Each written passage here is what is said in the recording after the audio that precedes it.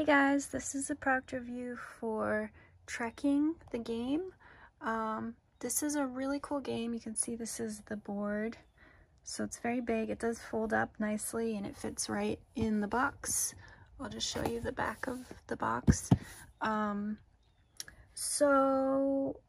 it would take me a minute to explain all the rules of the game, but I really wanted to emphasize that what I love about this game is that you're learning about US geography and especially where different parks are or things you might want to visit. So, you know, Everglades are down there, Great Smoky Mountains, Rocky Mountains, Badlands, let's see, the Redwood,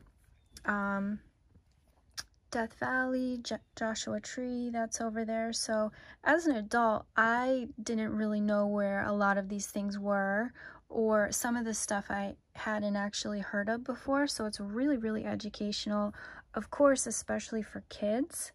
So I love educational games. I think that's really cool. This one and Wingspan are really great for getting into the outdoors and understanding nature and what's available while still being a game.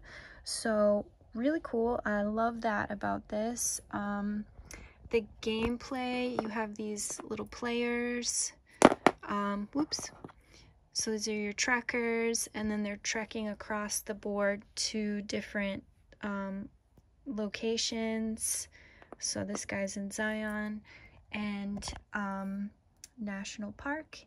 And you're doing that by having these trekking cards that tell you how many spaces you can move. So you have these different numbers and icons. Yeah, that's a little bit more detailed gameplay. You're trying to stack up your icons too, but you have your numbers, and that when you lay that down, it lets you announce how many spaces you're going to move to get to the different national parks. And they're not just spots on the game. It actually does come with these national park cards that you're trying to win, that have some more, like they have a beautiful picture and some details on it, some nice little soundbite of info, and then those are the icons there that I was mentioning before that were on the cards. But you can see, like, that's a beautiful, beautiful shot in Arizona. Redwood. I've actually seen better photos of Redwood, but that's pretty cool. American Samoa.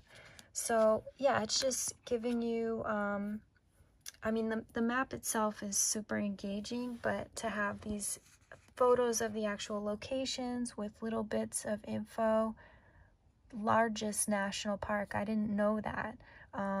Yeah, so I'm learning live right now, and it's California and Nevada. That's super interesting. And I think that photo there might be more photos, but anyway, you can just see there are quite a few cards here that just give you a little snapshot of the location. And I remember playing, like, I played with like travel stuff when I was a little kid, and I remember how exciting these like faraway places were to me. So this would have been super thrilling when I was a little kid. As an adult, it's giving me ideas for different road trips I'd love to take. So that's another thing. If as a family you'd like to do a US road trip, playing a game like this first might get kids or the adults too really excited about getting to see these different places and understanding where they are in the map. And it would kind of weave in almost like you're getting points for making it to the different location in real life too.